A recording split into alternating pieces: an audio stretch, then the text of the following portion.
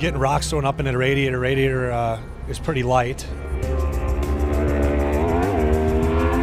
and rock will go right through it and take you out of the race. Figure if you're behind another 185, 200 horsepower super bike that throws a rock back, it's like a bullet. So we need something that's going to hold up.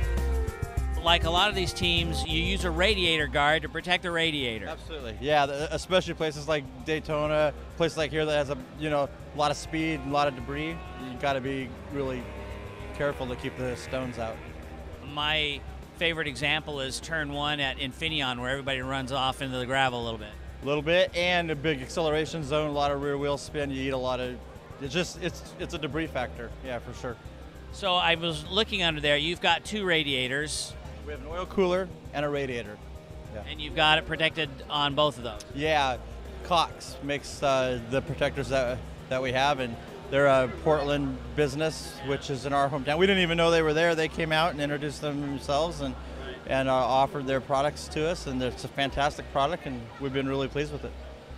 I mean, in your racing career, have you had radiator failures or seen guards save you? Oh, for sure. Yeah, I think we all use guards because we've had the failures, right? And we were using another product that we had just built ourselves, and his stuff just looks a lot nicer. It's a lot tighter, easier to install, and so it's all good.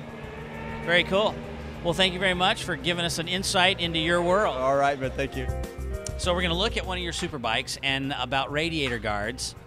It's important to have a radiator guard on the radiator because the tires are so sticky they'll pick up rocks and throw them at the bike behind. And if you collect one in the radiator and it hits one of the rows that has the water in it that goes across, it can put a hole in it.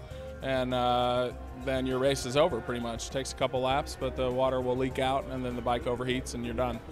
So we use a radiator guard or a screen that goes in front of the radiator, and it slows the rock down, hopefully enough that it doesn't damage the radiator. And we've used a variety of aluminum mesh, stainless mesh. We've used all different kinds of things, but the guard that we have now is it's a perforated titanium, so it is lightweight and it does a really good job of stopping the rocks. It took some big hits at Daytona where there's big rocks and a lot of speed, and stopped everything. We didn't really have any problems there. So it's made by Cox radiator screens, and it's got a nice shroud around the outside so it doesn't rub on the radiator and it doesn't do any other kind of damage.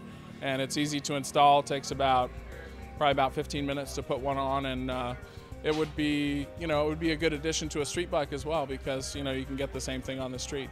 So now that's held on by these little black doodads right here. Is that like a zip tie or something? So what you do is you just take the screen, and you need to have access to the back side of the radiator. So sometimes you have to take the radiator off. It's best if you take it off, but you can do it on the bike. It's a little more work. But you apply foam to the edges, around the edges where the screen is, and then you just use 2 zip ties. You put one on the front, and then put it through, and put another zip tie on the back, and then cut it off, and it locates it, and it takes about 3 across the top and 2 on the bottom, and then it's going nowhere, and it's protecting your radiator, and still doesn't restrict the airflow at all. All right. Well, thanks for the scoop. Yeah, you bet. It's a good product, and some people give you things and you're like, but this one actually really does something for us. It helps out a lot. So we appreciate the product.